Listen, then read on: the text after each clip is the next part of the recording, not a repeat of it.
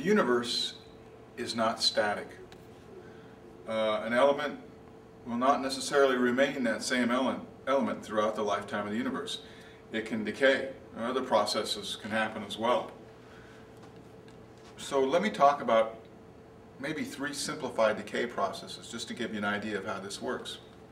If I've got a nucleus, and the nucleus has got protons and neutrons in it. By the way, at the low levels of elements, I pretty much have as many protons as neutrons. Carbon, the most common, for example, the most common isotope of carbon is carbon-12. Carbon has 6 protons and 6 neutrons, so they're pretty much equal. And the neutrons actually help to balance out the protons, because the protons, they don't like each other, right? If they get close enough, there's something called a strong force, whereas they'll repel, repel, repel, repel. As soon as they get close enough within the radius of a nucleus, they'll attract to one another. But that attractive force decreases rapidly as you move away from each other. So to kind of kill that repulsive force, you put the neutrons in. They're like packing peanuts. And they fit in there to make the nucleus as stable as possible. As you get more and more protons, you start having to have many more neutrons. Uranium, the most common isotope of uranium is U-238. It's got 92 protons. That means it's got 146 neutrons. So it's got to have a lot more neutrons just to hold the darn thing together. So, and some of these aren't very stable. U-235, U-238 takes like 4.5 billion years for half of it to decay. U-235 decays much faster. That's what's known as a fissionable material. So stability is an important issue. Let's talk about how these things break up. First process. Alpha, which is given by this letter, alpha, Greek alpha, decay. And an alpha particle, well, they didn't know what it was. It was like particle A, right? They didn't know what was being discharged at the time. They finally figured out it's a helium nucleus. It turns out that 2 protons and 2 neutrons fit together pretty well. And when a nucleus undergoes radioactive decay, this is a common way to spit things out. If you've got a big element, lots of protons and neutrons, it tends to come out quite often in chunks, like this. So 83 bismuth, 208.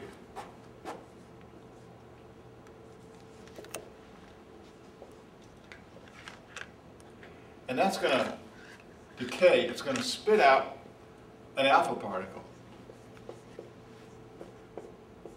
plus something else. Now this is a nuclear reaction equation, but all it is it's bean counting. Right here, that's the number of protons. The number of protons on the left has to be equal to the number of protons on the right. The total nucleon number on the left has to be equal to the total nucleon number on the right. So if I've got 83 protons right there, they spit out 2, then I must have 81. 81 and 2 is 83. And I look up 81 and it's like thallium, isn't it? TL. I think that's thallium. Okay, so TL204. And I know it's got 208 and 4. 204. Now this is also spitting out some energy. I'm not really getting into that. It may also be spitting out other things. Typically you're spitting out things called neutrinos as well. And I'm not really delving too far into the theory. You notice I talked about protons and neutrons, but I didn't discuss their components, the quarks. I'm not going to get that far down the road. Neutrinos are very, very, very low mass objects, so low that we don't even know their mass. We just know the upper limit. They have no charge. They don't seem, well, they don't seem to interact with mass or with electromagnetic particles the way we're used to. Very tricky. So we're gonna ignore that. We're just gonna talk about some of these basic pieces. I spit out an alpha particle. Okay? We know how to do a nuclear reaction equation now. Alpha particles are big. They're helium, right? And you can block helium with, well, a helium balloon, right? Helium balloon keeps the helium in. So it doesn't take much to block alpha particles because they're helium. So clothing. Clothing will stop alpha radiation, but you don't want to ingest it, you don't want to breathe it in, you don't want to get it on a sore in your hand.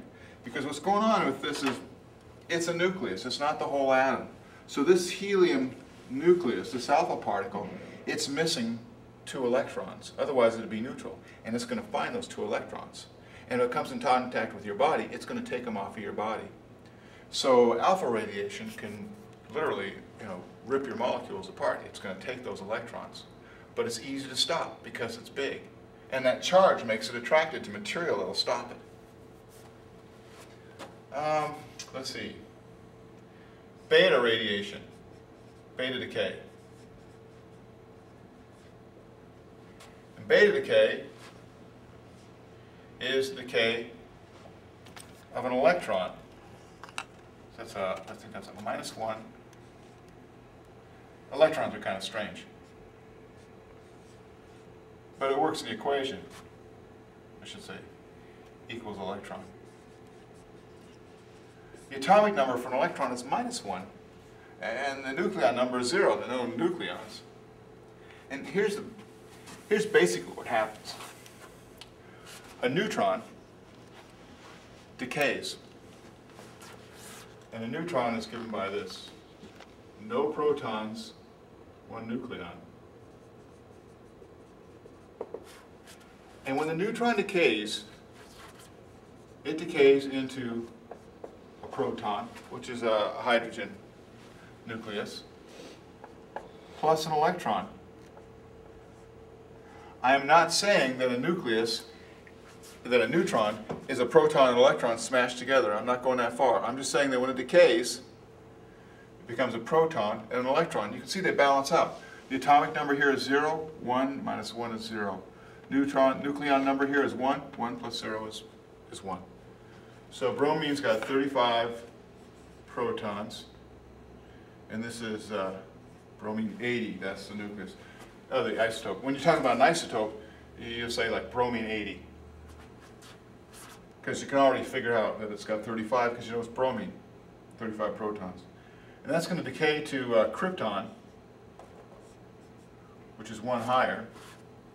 I don't know what the rest is. Let's see, plus an electron, -1, E0. So it's going to decay to krypton 80. Now what happens here is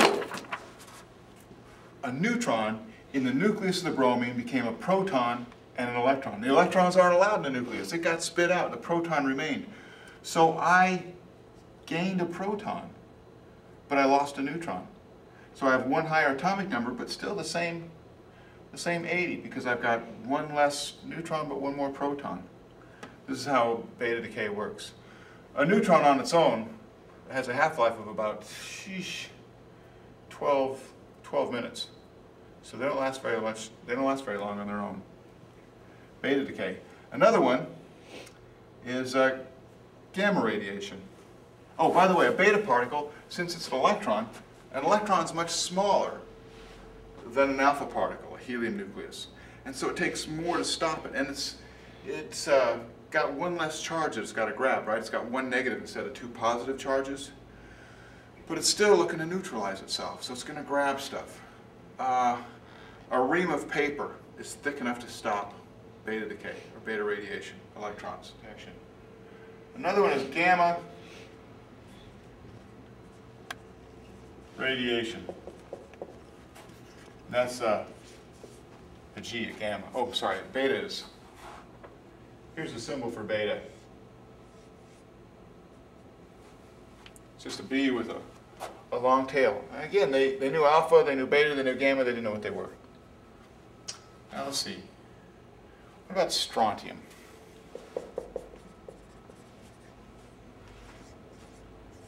Strontium 87. Let's say it's very energized. It's got an excited state. It turns out the nucleus has excited states just like the electrons do. And this asterisk you don't have to put in there. I'm just saying it's got it all excited. And what it's going to do is it's going to just purely dump a gamma ray. And a gamma ray is a photon. It's a very high energy photon. And it's well, Why would it be high energy? A nucleus is, what, 10 to the minus 15th meters across. And so you can only have something that's jiggling on that order. And so it's going to have very tiny jiggles, very short period, very high frequency gamma rays. A lot of these other reactions will put out gamma rays too. I'm just not getting into the details. But so in this case, if you're just dumping a gamma ray, you're just dumping pure photonic energy. And you're not going to change the material at all. It just de-excites. Now gamma rays, it's a photon. It has no charge and it has no mass. And so it can travel quite a ways through lead without ever seeing a piece of lead. So lead shielding is necessary for blocking gamma radiation. And even that doesn't work. You and I are getting penetrated all the time by gamma rays produced by cosmic rays from outside our planet. Gamma rays is very difficult to block.